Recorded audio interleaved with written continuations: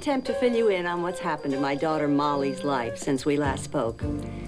She's let her hair grow. I think I like it. I can't make up my mind. She's still single, rootless, ungainfully unemployed. And she smiles too much as she continues to bang her knees against the cruel furniture of life. So here she is, sprucing up her apartment, spring cleaning of the mind and body, redecorating on a shoestring, tossing some things, painting others, getting rid of silly choices she shouldn't have made in the first place. And speaking of men, well, she stopped seeing them because she tells me there's no percentage in it anymore, whatever that means. Her ex-husband hovers around the periphery like a coyote. Her girlfriends are off on their own tangents. As usual, Molly is all alone out there. Some sort of a job with a semblance of a future might help.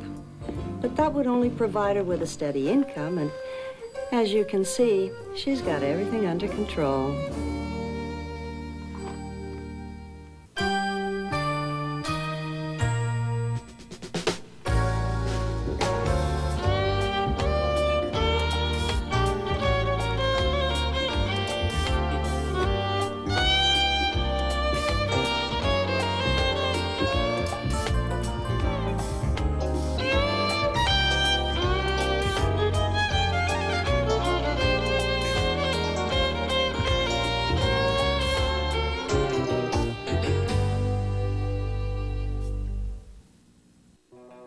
Here, Nina, drink this. Come on, you'll feel better. I feel awful. Well, you look awful. Well, how do you think you'd look? No, I mean, this happens to everybody. It never happened to you. No, but when it happens to you, it's symbolically happening to all of us. Oh. Come on, drink your coffee. It's a violation. I mean, that's the thing. People always talk about the violation. You mean the way one feels violated? Exactly. This damn city. Well, you know, it's any city. Anywhere, for that matter. The slimy feeling that someone's out there preying on you, spying, waiting. You know, I mean, how do they know? How do they know what to look for, where things are hidden, you know, when you're not home? Thank God I wasn't home. Oh, you're right. No, thank God you weren't. But, you know, they probably wouldn't have hurt you. No, I read where they usually don't hurt you. They just sell the stuff and buy drugs. Yeah? Well, I read where they slit some old lady's throat. I read where they cut off this girl's finger just to get her rings. Yeah, but most of the time, they're not going to hurt you. If you're not home. Why are we listening to hillbilly music? See, actually, that's country western music, Nina. I find it very evocative. Oh, turn it off, okay? Okay.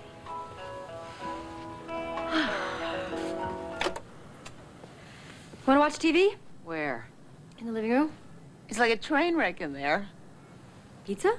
No. Cookies? No. Fine. Do I seem irritable? No, you're a delightful companion. Can you imagine what it's like to walk into your apartment and find everything ransacked?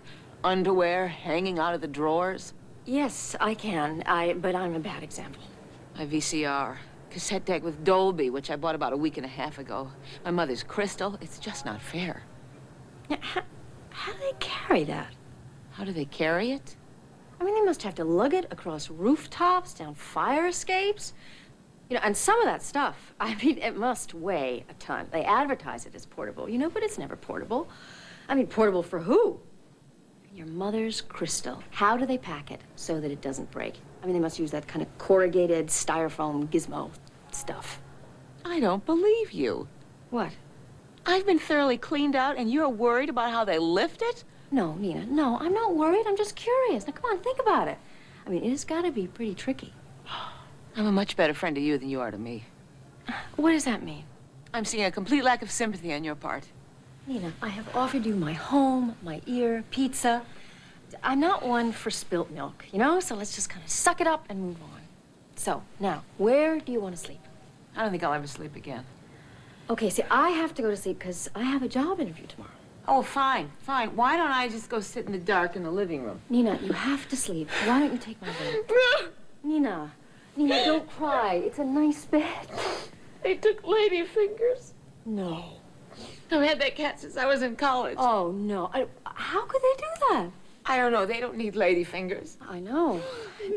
Oh. Who's that? Well, it's probably my mother. I told her I was going to be here. I told everybody. All right, listen, why don't you wash your face and I'll go get it, okay? Ladyfingers never hurt anybody. She just sat in the sun.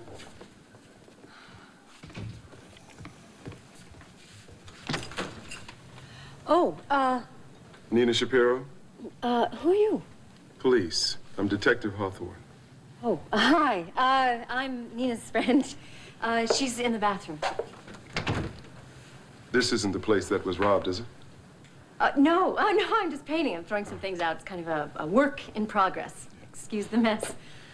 I'll go call Nina. Nina? You think I might have a cup of that coffee there? It tastes awful. I drink awful coffee all day. I won't know the difference. Nina! I'm in the bathroom. She's in the bathroom. And you know, she's very distressed. She's been through hell tonight. Well, they're out there. Anything that isn't nailed down. It's a real epidemic. Keeps us on our toes. Well, do you think you'll find Nina's things? Do you think you'll get them back? Oh, no, not a chance. They're probably already sold for drugs. I told Nina that. See, sometimes the merchandise is broken before it's fenced, and they just dump that in the river. I knew it. You know what? Well, I knew that they broke things in transport. You see, I always suspected that. What's your name? Me? Dodd. Molly. Dodd. D-O-D-D. Do you need to write that down? No. I'll remember it. Molly Dodd. Would you like some cream? No. Black is fine.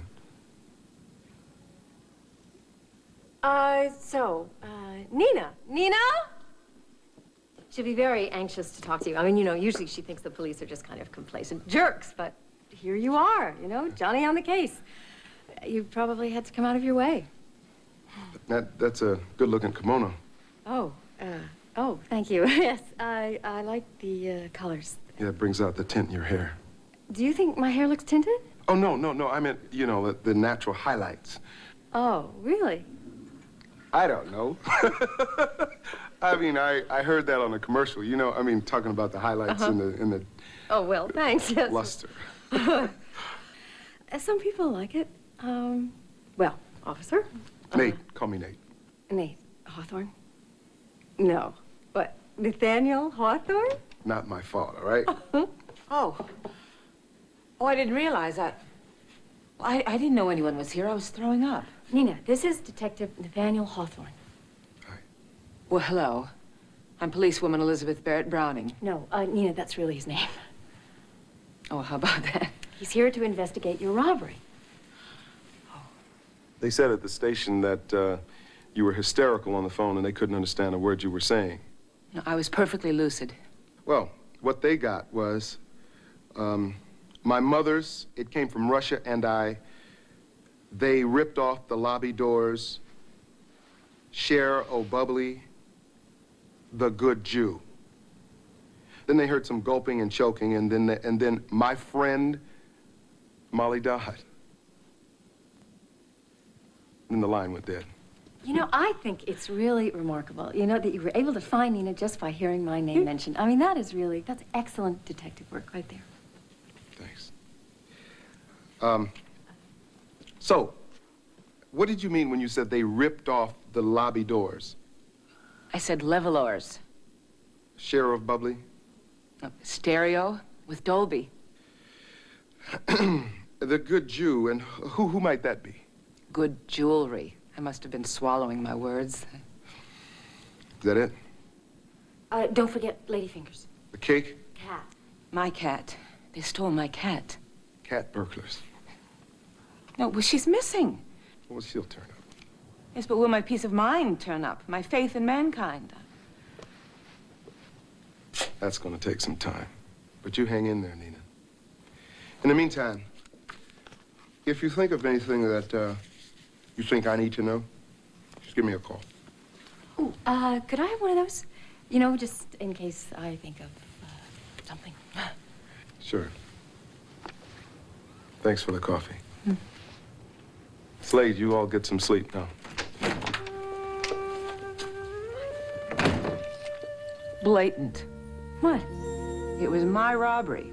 I was victimized. I was barfing in the bathroom, and you were out here moving in on my cop.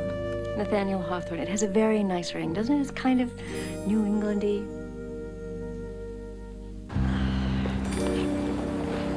Doesn't Mamie ever say, Mom, stop spending so much money on the kids? Mamie never says anything like that. No, never. Mom, you don't have to bring $500 worth of toys every time you come to visit. Oh, I don't visit all that much. What, isn't babysitting enough? I would babysit for you, except for one thing. Ah, Mama, I never know exactly how you're going to slip it in, but somehow, you know, you always find a way. You do. Those kids are so cute. You know what Tiffany said to me the last time I was there? What? She said, Grandma, I want you to stay with us forever because you're as pretty as the fairy princess of the universe. Well, that sounds spontaneous. It was precious. Mom, what is fairy princess of the universe? Now, you tell me, what does that mean? You see, it means nothing. If you must know, that child reminds me of you. She has the same mannerisms. She has those fat little legs and a lovely smile. She's your niece, after all. Mother, you see, I don't have fat little legs. When is the last time you actually sat down and talked to your sister? Well, I met Mamie, as a matter of fact, a couple of days ago at Rumpelmeyer's. She seemed a little distracted, so I just drank my yogurt and left. She told me you seemed distracted. In our own peculiar way, Mamie and I understand each other, and in our own peculiar way, we have a kind of okay relationship. I will feel bad when she dies, as I know she will for me. Bite your tongue. Where are we? Actually, we're about a block away from where I have a job interview, which I am already 5 minutes late for. Good start. Bound to make a wonderful impression. I'll see you soon. Will you please zip up your purse? I'm sorry, Mom. Give the hoodlums an open invitation, why don't we? You know, Nina was robbed. I know. I talked to her mother. You're all just targets in this jungle. Women alone. Taxi! Bye, dear. Good luck, Molly. Hope the interview goes well. Call me if you get the job. Make sure they offer health benefits. I will.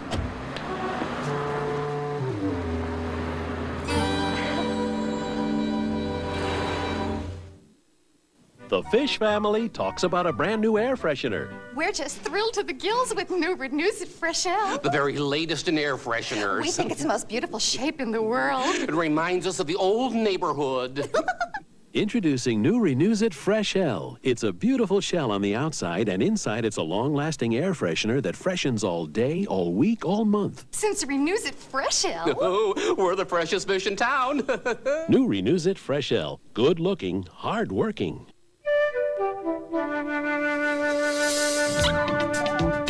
If your carpet isn't DuPont Stainmaster, you may have less protection from stains. Less protection from wear. In short, you may have a lot less carpet than you bargained for. Instead of settling for less, get DuPont Certified Stainmaster. The advantages will grow on you. It's not a Stainmaster carpet if it doesn't say DuPont. Poor Cinderella can't go to the ball. She's dressed in a droopy diaper that feels all wet. Abracadabra, Cinderella. Kleenex Huggies Super Trim Diapers will sweep you off your feet. Only Huggies has the blue inner layer that helps funnel wetness into the padding and holds it away for unbeatable dryness, plus a softly padded waistband. Ah, Cinderella's wearing Huggies now, and she's having a ball. Huggies, happily ever after. Where we get started? You know, you need a hobby besides your hair. Marcia! Doesn't anything ever change? Tomorrow I'll make a bundt cake. I'm scared. Are we having fun yet? How dare you make a move on my husband?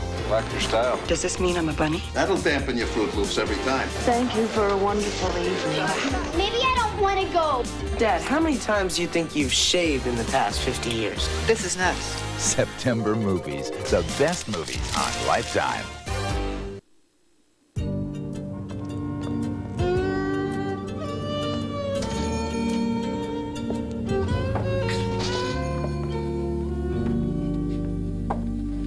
Excuse me.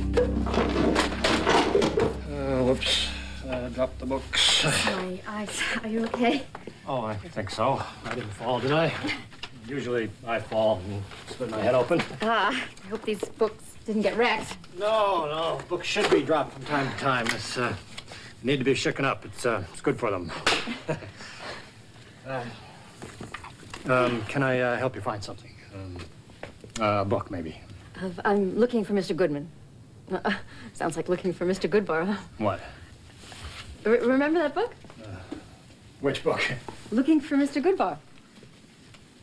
Oh, yeah. Oh, so looking for Mr. Goodman sounded a lot like it. I get it.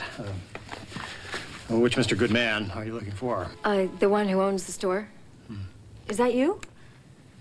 Well, I'm Moss Goodman. But my father's probably the Mr. Goodman you should talk to. My uncle's dead, who was his partner. My father's in Montreal now, so I'll talk to you if you want. You mean do the interview? What interview? I was supposed to have a job interview with Mr. Goodman. I have absolutely no concept of anything you're talking about. No? Okay. What it boils down to is that I'm looking for something in the literary field, and, well, they decided not to make me head of Harcourt Brace, so I thought maybe selling books would be interesting. I love books. Oh, I love books, too. Good books. I hate bad books. Did you like the way I kind of slipped Harcourt Brace in the conversation, you know, to make me seem more knowledgeable? What's Harcourt Brace? I mean, isn't it a very famous book publishing company? I don't know. I don't read the covers. I always feel it's a bad way to judge a book. Yeah. Well, it's pretty funny. What?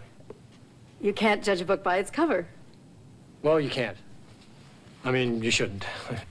Take this book. This is Beowulf. Doesn't even have a cover. Right. See, no, I get it. I do understand. So now, you know, if there were to be a job here, and if I were to get it, what do you think the salary might be? And what is it you'll be doing?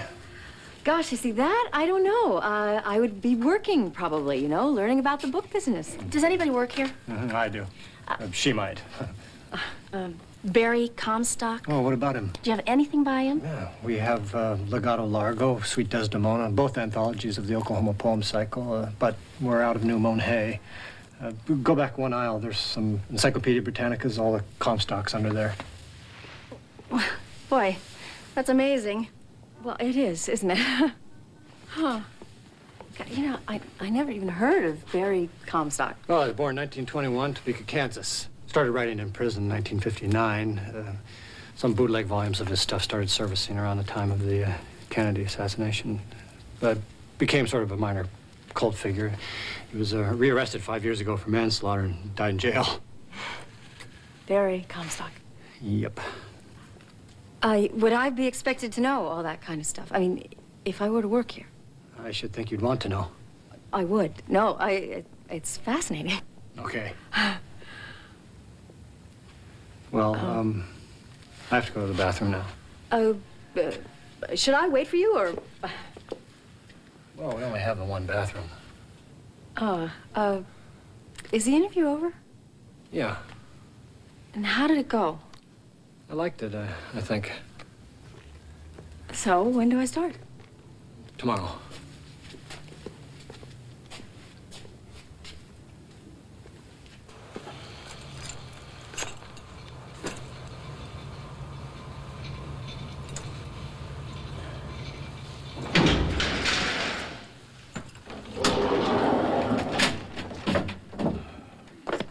Okay, so what's the deal? Beg your pardon? Is there a reason for this? Just a sample of what it'll be like when they put me out to pasture. What does that mean? Read your tenant newsletter. Upgrading the lobby and elevator. Oh, Davy, come on. I mean, you're a fixture here. You know, you're like the subway. Nobody's gonna cut that kind of landmark loose. You're such a sap, Miss Dodd. God love you. They'll strip me of my buttons quicker than you can say Rene Aubergenois. And me give my heart's blood and the fruit of my youthful loom. Did you get that? Screw 'em. Yeah. Let's go. Got an emergency here. Who is it? Not gonna matter if you don't get moving. Does that man live in 12F? Nobody lives in 12F. Davy, that's where he came from. Hey, can we chat later? Somebody's dying here. Yes, excuse me, Miss Dodd. Code red.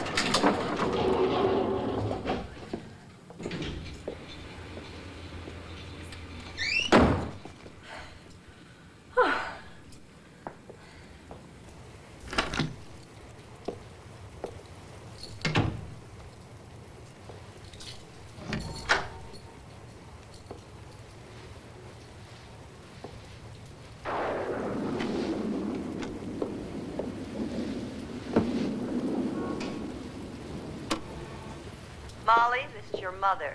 Call her before the end of the year. Hi, Nina.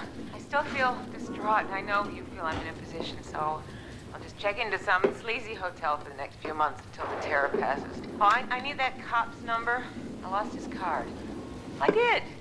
I'm sure you didn't. So call me at work. Oh, I found Lady Fingers. She was in my sock drawer. I'm Terry from the Rodeo Shop in Tulsa, and Freddie Dodd has charged a pair of snakeskin boots for $295, and we're sending you the bill. He is such a wonderful musician. I watch him play every night. I sure do miss him since that night that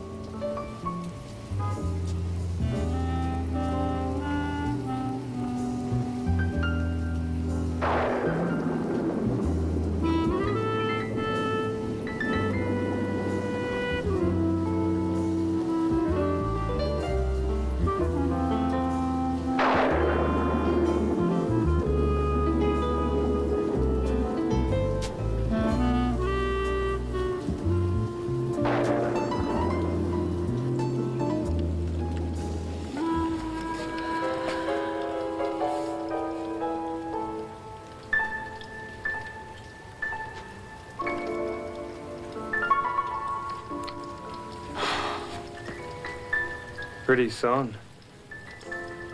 You're all wet, Fred.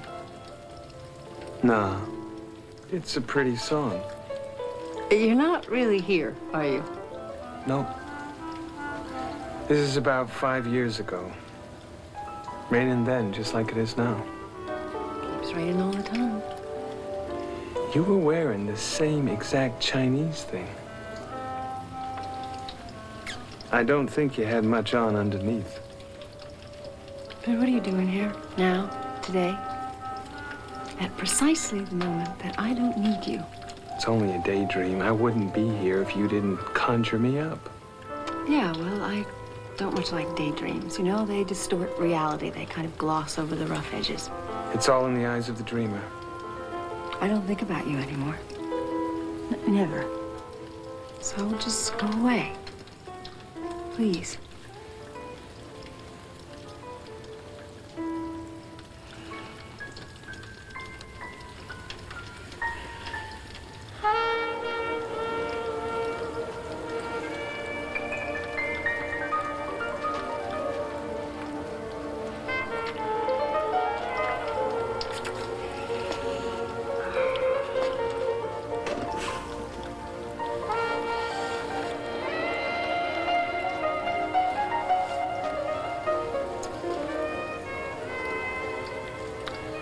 Then we went over to the bed part of the room. Mm-hmm. Well, I think that was the last time.